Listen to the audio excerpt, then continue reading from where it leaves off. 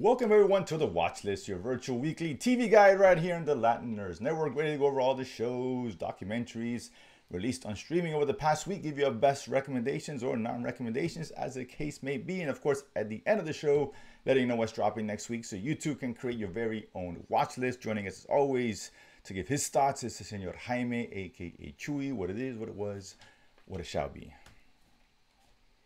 What it shall be is fantasy draft week, Fantasy baby. Let's draft do week this. upon us. The NFL is upon us. You know, Number we're one pick. going. Or everybody's got hope. Best time of the year. It's like New Year's. Everyone's got a good hope. So fresh starting into the first weekend like that. This sucks.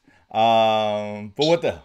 We're gonna live in that week of undefeatedness. You know, Hope is not a strategy, dude. and let's see what happens. So it's a couple. The season starts September 6th, right? I think so. Or 5th. Well, that week is That September week 6th, from that Thursday, Thursday, if whatever I'm the not case is. mistaken. Yeah, Thursday. We actually Right. have Oh, Thursday that's and right. So Friday yes, a game, couple so it's games gonna be and exciting. NFL's taking over. Fine with me. But until then, there's stuff to watch, and we got a better week than last week. Last week was kind of weird, kind of very short. not a whole lot. We got more stuff this week. Nothing with really a feature discussion, so we'll do just a quick take section on some of these. And we got documentaries, films, and shows, and a good mix of everything. Let's start with a couple of movies that came out. One on Netflix, and what's incoming. This kind of teenage debauchery, American Pie for a new generation, et cetera, et cetera. A bunch of, for high school freshmen, Watch out the apple pie. trying to sneak into a party so they can be the man, if you will. And one of them, once they get the girl, we've seen it 1,000 times. Supposed to be very heavy rated R. Chewy is on Netflix, so we know how this goes. We know the pie chart, the ratio of good to bad on a lot bad on Netflix. But was this worthy of a peek? I think so. I think it's worthy. I thought it was fun. Like I said, not trying to reinvent the wheel, just bring it into a relevant generation. A little over the top or something that the Valley kind of Valley teach. Yeah, I'm It's going so, the it's other so way. I think it silly. tried too It's hard funny, dude. It's at times. I just wasn't laughing. Like what I said about comedies, right? They gotta make me laugh. I don't. Everything else is irrelevant for the most part. It just didn't work for me. It's just not American Pie or, you know, Porky or dude, you whatever. don't get off my lawn, Yeah, dude. it just didn't work. I don't know. I wasn't laughing. They have potential, but they just tried so hard. It didn't work for me. So I know that's kind of a mix. But even your endorsement is not ringing endorsement for it. But you know. I think maybe for young kids, maybe Yeah. the younger kids that may enjoy this, For Netflix, potentially. I mean, yeah, I mean, actually, Right. every generation gets its Right. American Pie or it's Revenge of the Yeah. Nerds I get or it. Porky's, right? I mean, it's Standard. just it's standard, high school, Of course, every a high decade school has height. its We high get it. school So movie, right? whatever. It is what it is. But again, Yeah. it's on Netflix. Yeah, it is what it is. The other one, I'm not sure if you saw this, true, but The Killer on Peacock. Okay. This No, is I did not. John Woo, No. who's of course I know that he's always built up as a legendary John Woo. Let's not get crazy. He's John Woo, and it's cool. He's got a lot of good films. Whatever. Especially back in his Asian films early on, he transitioned to a lot of American stuff, which was hit and miss. But things like Face Off really worked. This one here starring Omar Sy, of course, Lupin. This takes place in France, so it makes sense. And the girl from I don't know one of the girls from Game of Thrones. I forget her name. Yeah, yeah. Yeah,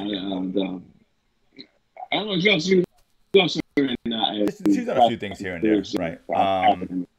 Yeah, this was like John Woo. He at a time he knew how to do action. I think he's stuck in that time. He hasn't moved forward because action has changed a lot over the '90s and early 2000s to where it is now, right? Presentation and style, the hand-to-hand combat, it's editing, all that. And he's kind of still stuck in that time frame.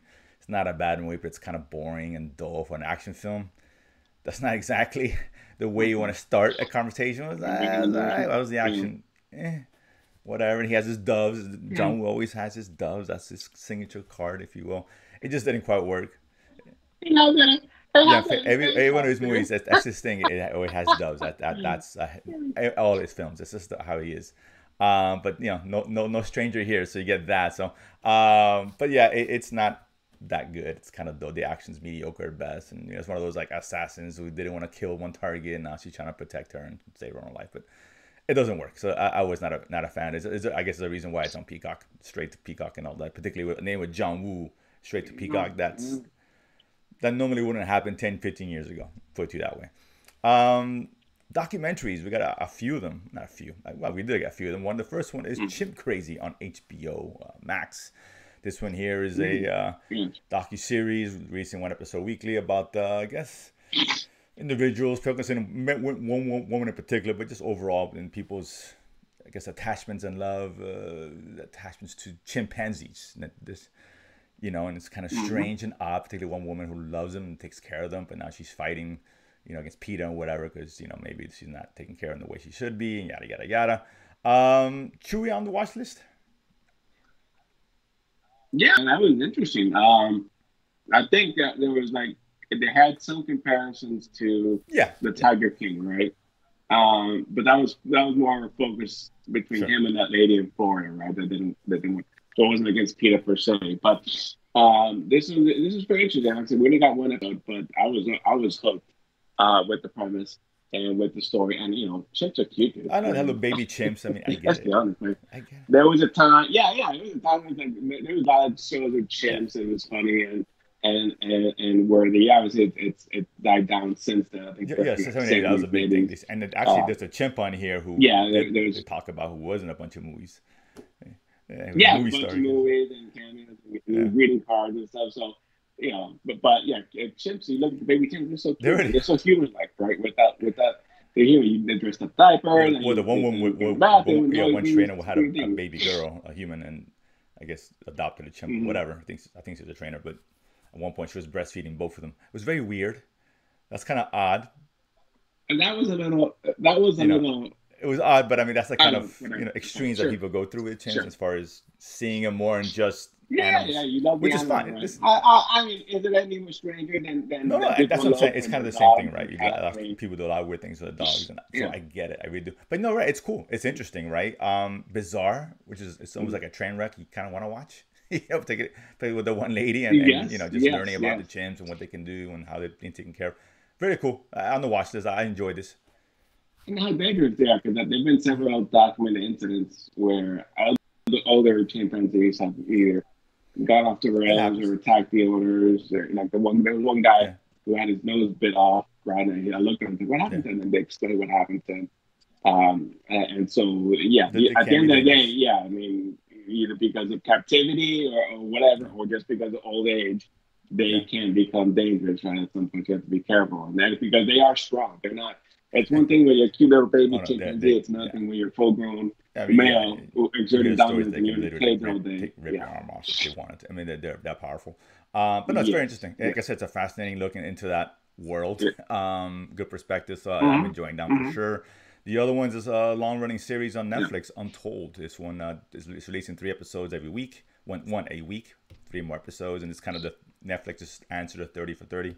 Focusing on a dark, sinister story or whatever, some popular story related to sports. And this one, we got the murder of Air McNair. Of course, Steve McNair was a quarterback, MVP, Super Bowl, took his name to Super Bowl back in the day. He was one of the pioneers of the modern quarterback, the running dual threat kind of guy. Not one of them, not the only one, of course.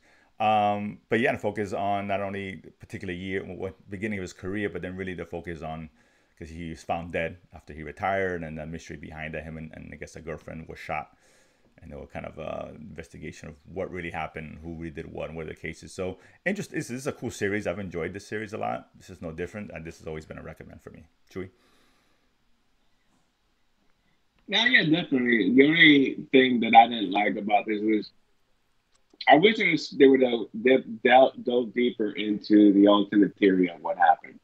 Right, and not just rehashing and kind of just gloss it over a little bit. They presented it at the end, and that was, and like literally within the last 5 minutes to talk about it, and it was over. Like, wait, that's the most interesting part. Towards the end, like, I'm with you there. I'm with you in terms of this episode.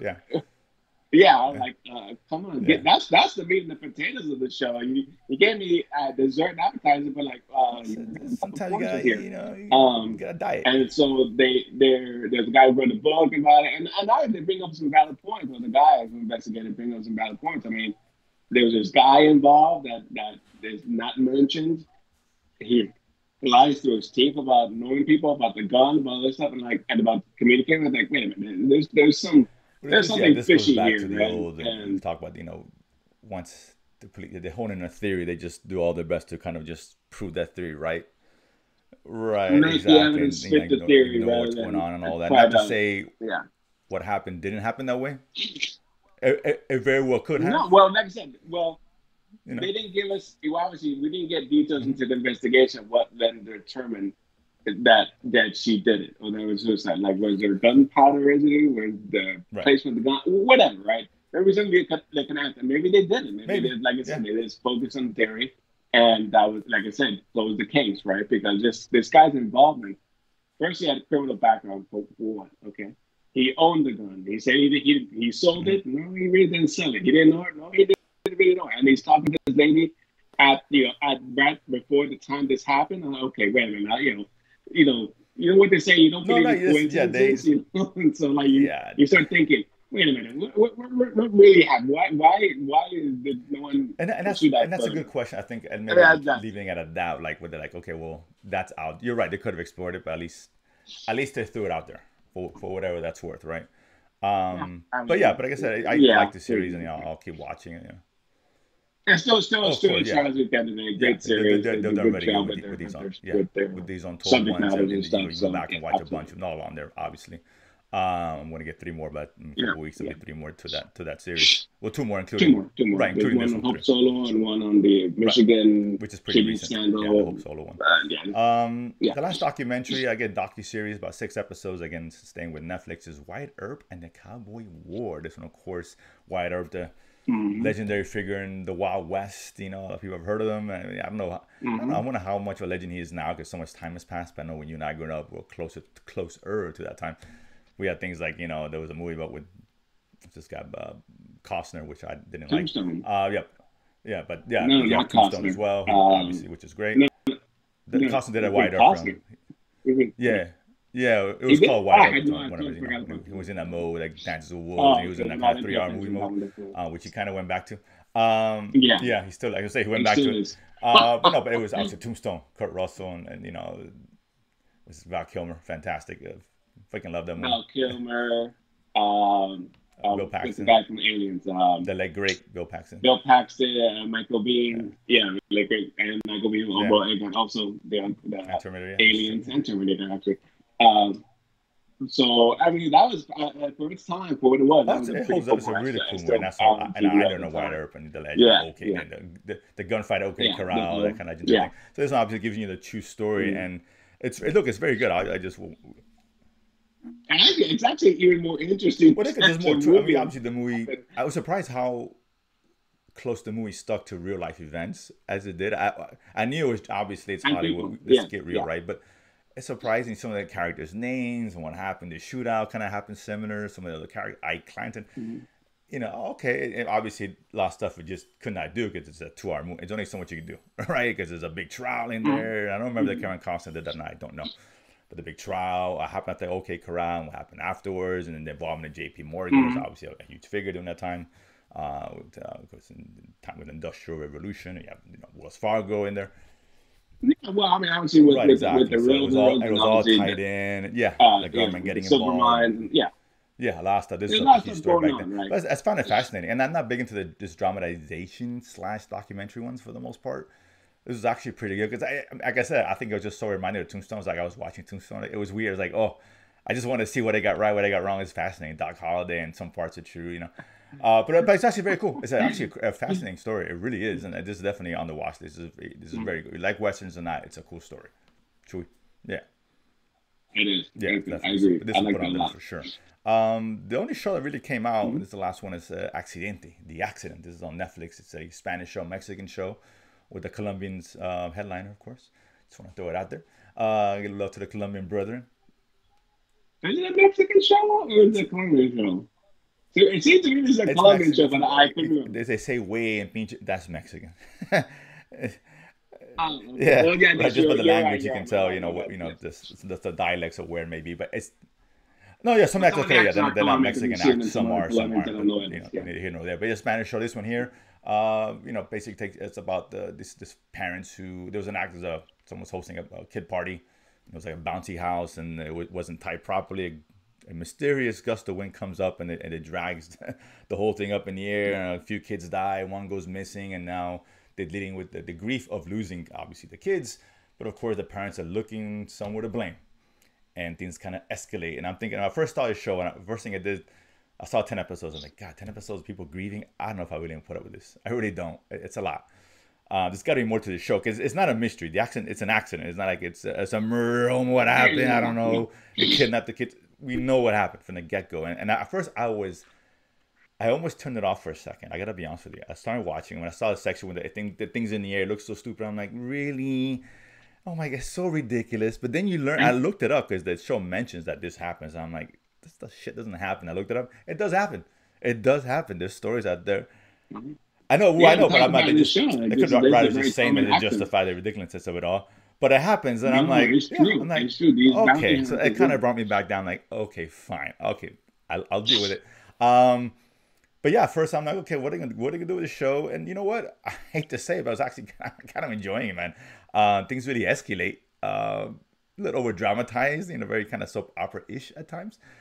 But what some of the parents do, seeking vengeance against the wrong people, and people are, the truth's not really what it seems to be, and people are covering up, and a lot of stuff is going on here, and I'm kind of into it, man. I'm like 4 in. I'm getting into it. It's a recommend. Obviously it's in Spanish, and it's got the subtitles and all that. I'm sure you can have it dubbed, but for what it is, not much better than I thought, and I'm actually liking it, Chewy. Yeah, I agree, man. Like I said, it's one of my boxes. The Spanish style telenovelas, so that on Netflix. Not the 50 episode variety, but this is a much shorter one, right? So yeah, I'm it's actually pretty good. I just want to surprisingly, I thought this was going to be 2 episodes. I'm gonna be out. I got a feeling. I was wrong. So I'm 4 in. I'm okay. I'm dug in. It's cool. Why not? So I enjoyed that show. So that that's all there is for this week. Not a lot, but I forgot to mention last week, but I did catch it before we go on to next week's stuff. Is 2 things real quick. One's actually kind of funny, but I saw a bunch of AMC shows now on Netflix. Yes, for the next year they made a deal. So they brought in Made for Witches, and they played the Vampire. Yeah, Dark Winds, Creature. I mean, you name it. Yes. Yeah. So if you didn't have, and so it's an interesting deal, right? They're trying to build brand awareness with the shows, because obviously not people.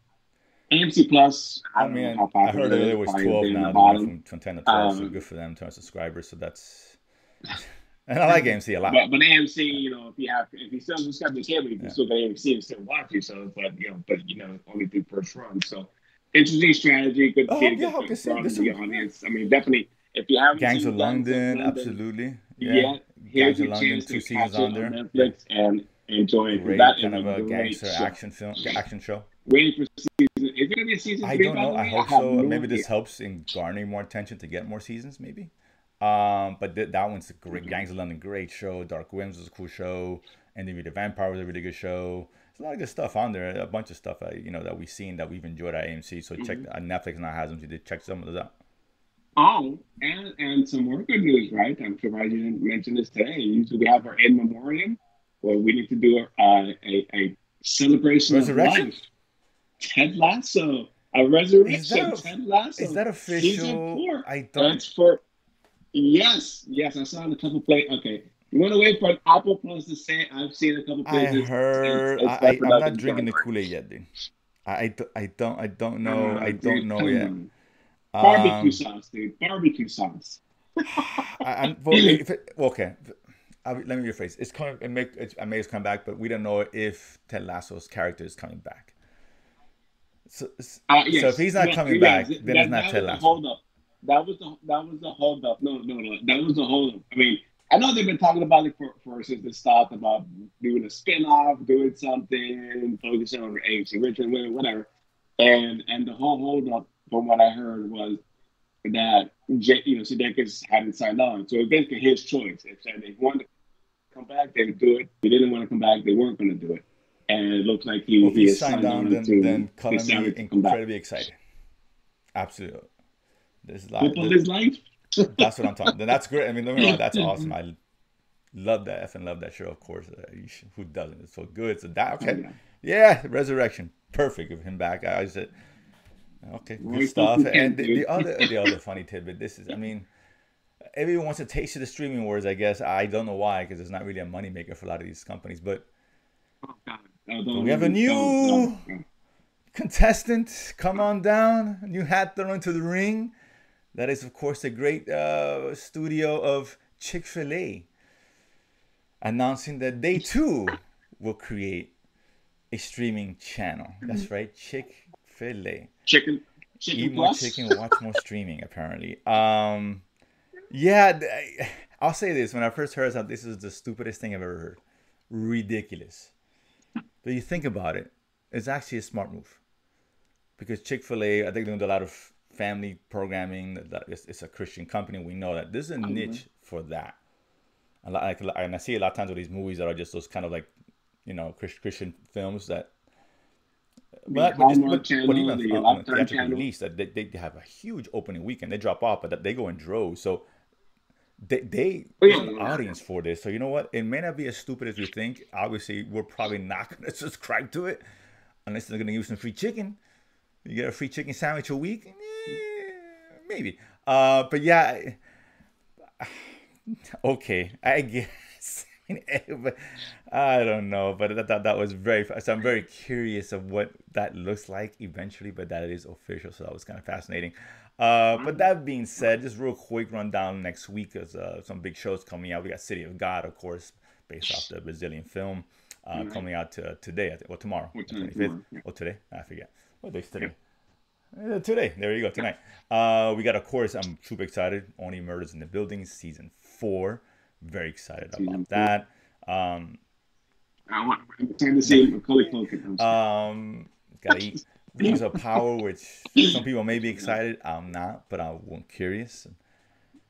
Hopefully it Semi gets better. I excited mean, it and said it semi was excited. season 1 was fine. Yeah, up and down. Terminator Up and Zero. down. If it was real life, I would not be excited. But as an anime with Netflix, you have my curiosity. The old famous Monsieur Candy. You have my interest, now you have my curiosity. That looks very cool. So I'm looking forward to that. Yeah, Chaos, Jeff Goldblum Mm-hmm. coming to Netflix. Kind of he's playing Mm-hmm. Zeus. It's just a movie about You the got it. gods in the modern world, and et cetera, et cetera. Looks very interesting. And of course, we got Breathless and ER-ish kind of drama. Spanish show, I believe. I don't know. Maybe I'm not sure. Spanish. Okay, Spanish show. Again, Yes. Breathless, that's on the 30th. So a lot of good stuff on there. We'll be back. Chu will be joining us here in live in studio, I guess, for lack of a better word. We'll go over some of these shows, of course, let you know what's coming out a couple weeks after that. September's coming. I'm sure there's some stuff that I'm going to be Mm-hmm. hating and Chu will be loving. Talking to you, Star Wars, Mm-hmm. or Marvel, or both. Either way. But yeah, that being said, if you're new to us, again, this is the channel. You tune into us, you want to know what's on, this is what we're here for. Subscribe below, do us a favor, hit that notification bell, the like button, and we'll see you guys next week.